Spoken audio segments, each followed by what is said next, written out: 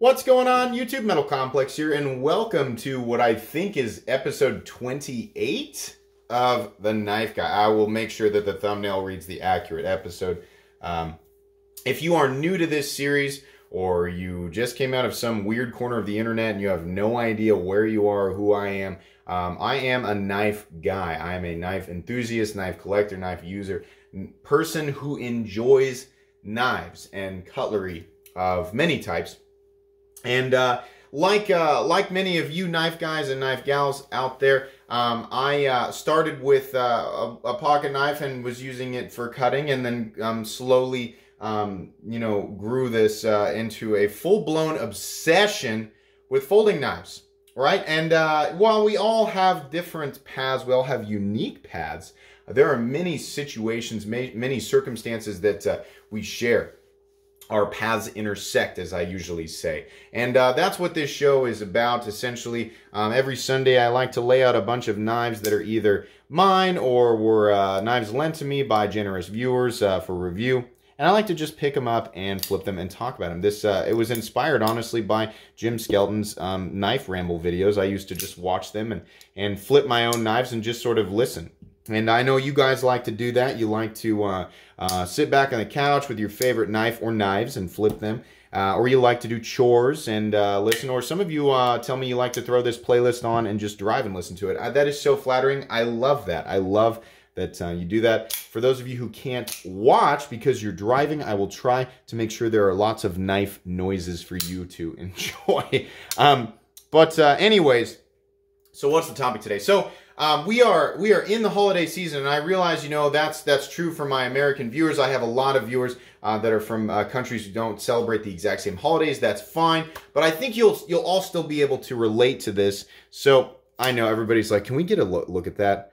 The Jason Clark custom Spanish tip. Good God, that thing's crazy.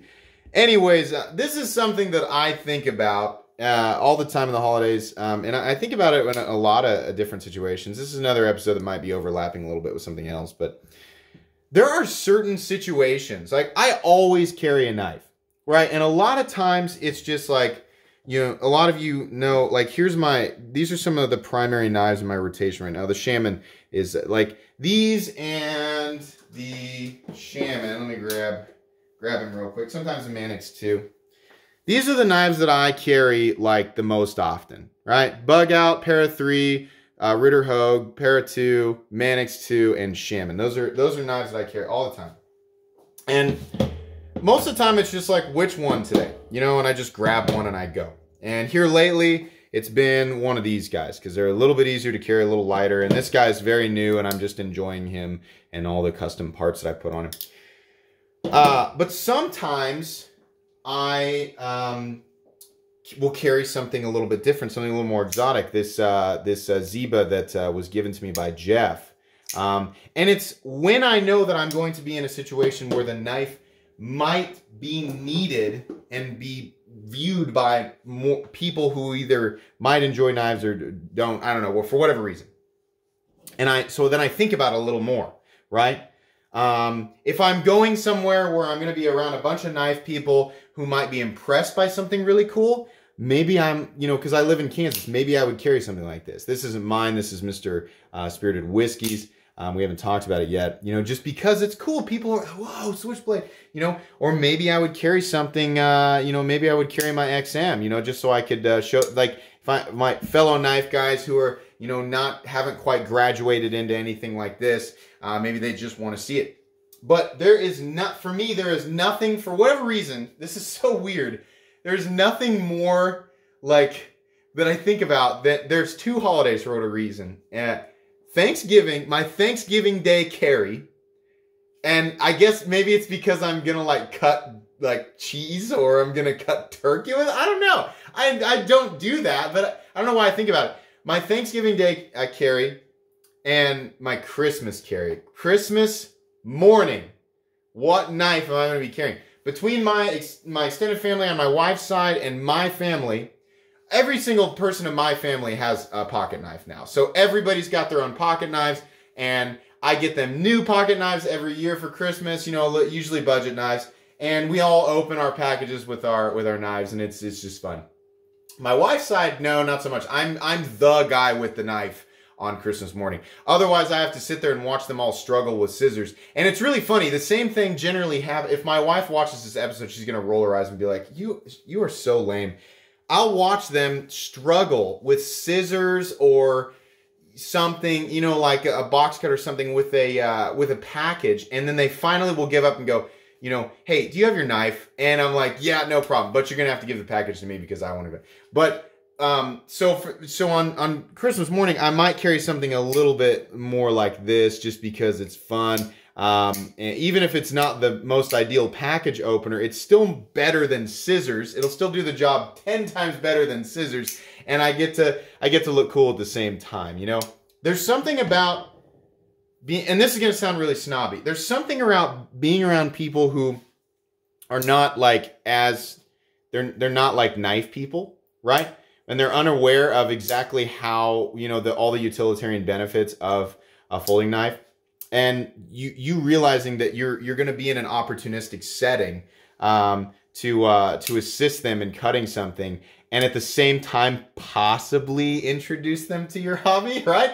I do this. A lot of knife people don't, but I'm always looking for people to be like, hey, so what do you think of pocket knives?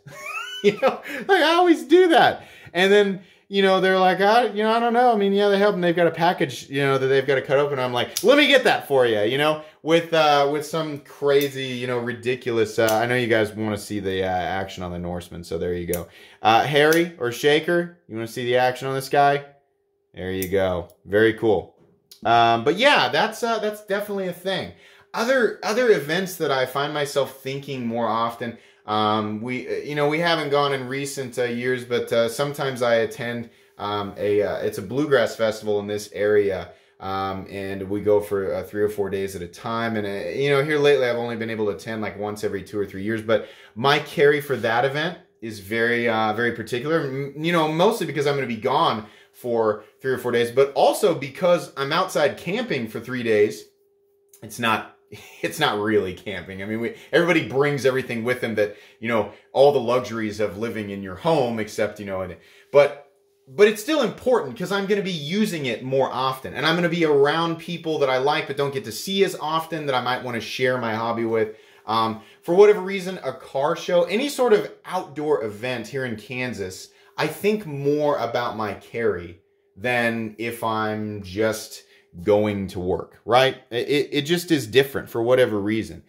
Sometimes, you know, definitely like talking about that music festival that I go to, I am much more likely to carry something like this than something like this, you know? And a lot of people are like, well, you spend, you know, people tell me like, you got this Hinderer that's like built to like handle anything and you won't use it. You know, if I feel like I'm going to really beat on a knife, then it's probably going to be something that I know is going to be practical, and I know is, you know, not going to break my heart if I break it or lose it or something. You guys know here recently I kind of concluded my quest for the perfect budget knife series, naming the Civivi Prax. This is probably one of, if not the very best budget knives out there. But yeah, you know, it's funny how we think about stuff like that, and I get excited about it. I will stop and look over things and think like, well, I might have to like chop up some fruit or something. So maybe I want like a really thin flat ground blade, or, you know, maybe I'm going to be using it hard. Every now and then I go, and you guys know, I've said it many times, you know, we're constantly like updating things in our house or adding on to our house. So I have certain knives that I use for that kind of stuff all the time. Actually, I'll give you an example of the knives that I really use the most. The Cold Steel Tough Light and the Rat have both been used and beat on and resharpened multiple times over because they get used so much. And those are my, like, I'm at home, I'm working, I'm not thinking about, you know, the knives, or I'm not in, you know, my dad and brother know, you know, so it's pointless to like, you know, constantly show them new things, and that's usually who's helping me. But if I'm going to help my dad back in my hometown, if I'm going to go work there around some of his, I'm not actually using the Rainbow Lady to see as an example in this story. I'm just flipping it out. By the way, speaking of Rainbow Lady, any of these that are not like the crazy, you know, like obviously the discontinued Infidel and the Shamwari and the XM18 and the Norseman and the custom Jason Clark, I'm not going to have links for those, but a lot of this other stuff down there, there's going to be links, along with my Ouya bit selector that I use all the time on the channel and the magnetic driver, very inexpensive items. There's also EDC tools and flashlights down there. And then of course, a lot of the really, really popular EDC knives that I show every single time I do a video on this channel. So if you've got an itch and it needs to be scratched, take a look at my description. There is definitely something down there for everybody. But anyway, if I'm going to work with my dad and be around his crew, his work crew, then I need to choose a very specific knife. I need to choose a knife because it's, number one, it's gonna get used. I don't know what we're doing, you know. Well, I don't know if we're tearing off a roof or we're doing demolition. If we're doing demolition, boy, you gotta choose really careful if you're doing demolition. That might be the only time I bring a fixed blade with me. You know, like the best. Oh my gosh, the best, like, if I was gonna knock, a lot of times when we do a demolition job, it's like some farmer's old shed that's like not being used. He's got a new tool shed and he's got this old crappy shed on his property and it's like leaning and flying. It needs to be knocked down, it needs to be cleaned up. So we're gonna go in and we're either gonna smash it or we're gonna knock out some of the supports and then we're gonna knock it over with a backhoe or something and then we're gonna clean it up and we're just gonna huck everything into a dump truck and take off, right? There are situations where a fixed blade would come in handy, and this Moorknife Robust, which I will also try. I don't know why I don't have a link for that. This is a super cheap. Have you guys ever watched? I'm going to go on a tangent here for a second. Have you watched the? Oh my gosh, what is that channel where these guys just destroy? Like they do their best to break this knife, and they can't. It's the Bushcraft guys. I don't know. I can't remember. But this is a super cheap fixed blade, and it is close to indestructible. I mean, they torture this thing, and it's fine. It takes till the very end to finally just crack this back part, right?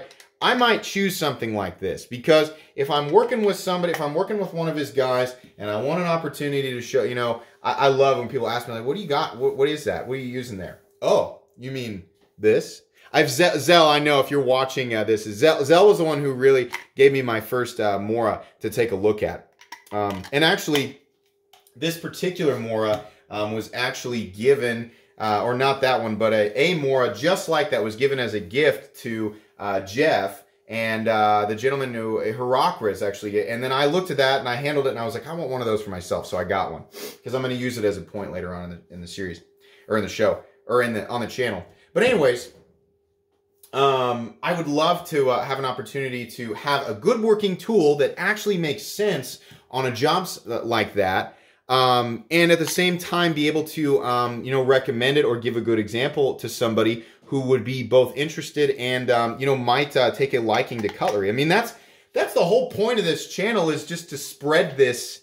I want this channel to be a beacon of like, hey, people who are new and slightly interested, come here and let me make you obsessed. I mean, that's in a way that's kind of toxic, but I like the idea of putting a good folding knife in everybody's pocket, regardless of their location on Earth or their, you know, their budget, or, you know, whatever, what limitations, you know, whatever. I like that idea. So in a situation like that, I definitely think about it. And you know, on a job where it might not call for a fixed blade, but definitely a really, really good knife that's going to be strong, but is definitely still going to be able to cut, you know, then definitely, depending on where I'm at, if I'm going to be laying down a lot and I don't want some big bulky thing in my pocket, it might be the Doman, it might be the Praxis, it might be something like, this isn't mine, but it might be the Rat 1. I mean, there's a whole bunch of different options there, but I think about it, right? There are situations, and that's the same for all of us. There are situations where you think about what you're going to carry, and there are situations where you don't. And why you think about it is different for every person, but you're kidding yourself if you don't think at least a little bit about the people you're going to be around, whether or not they're going to be offended by... crap, this big guy.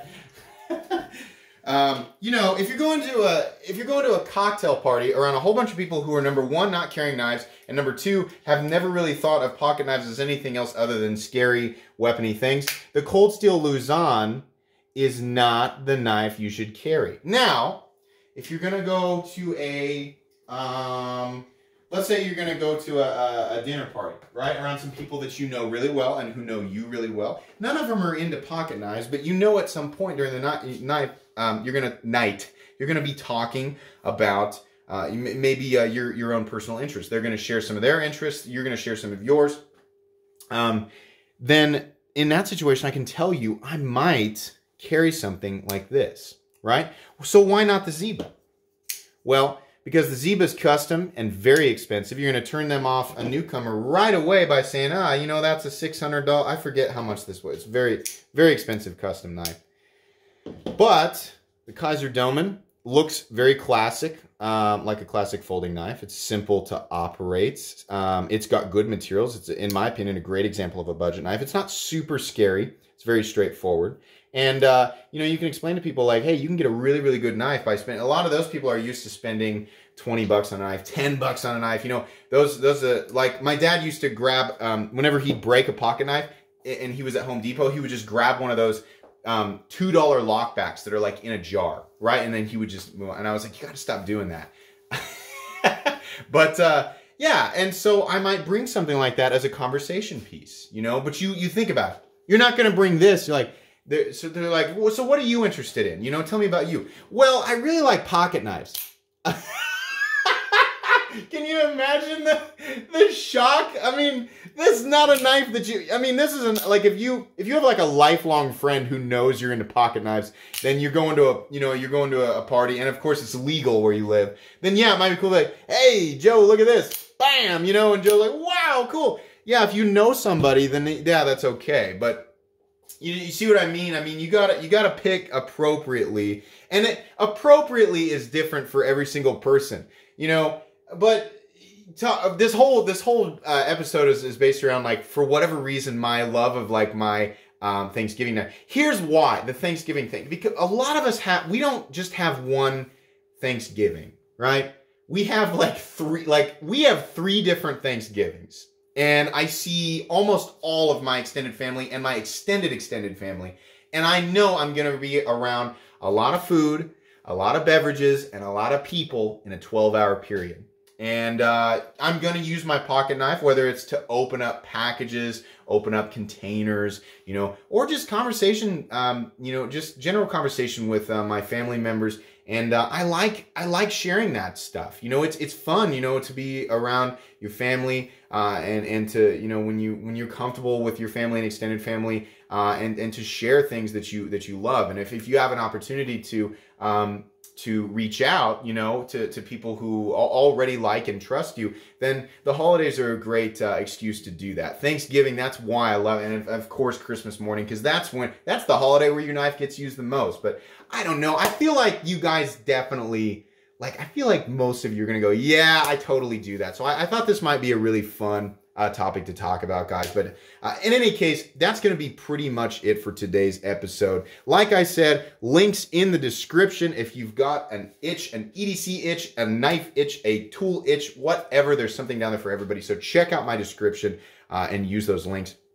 If you enjoyed this video, please leave a like. If you'd like to check out my other content, I do, of course, have lots of videos of knives that are either expensive or inexpensive that I do or don't like, so check those out. And if you enjoy all my content, go ahead and click on this Metal Complex logo right here and subscribe, because there's definitely more coming. Thanks again for watching, everybody, and have a great day.